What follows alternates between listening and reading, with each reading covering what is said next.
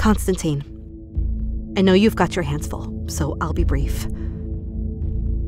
Things are moving a lot faster here than we expected, and the other systems are still dragging their feet. The gate blockade is established, so there's that at least.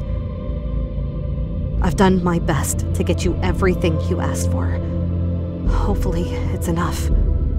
Hopefully it's not needed. I can't imagine how hard this is for you.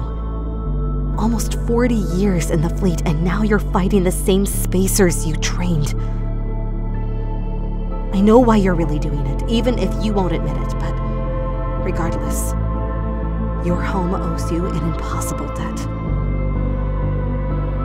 None of us here know how this is going to end, but at the very least, there's one thing I am sure of.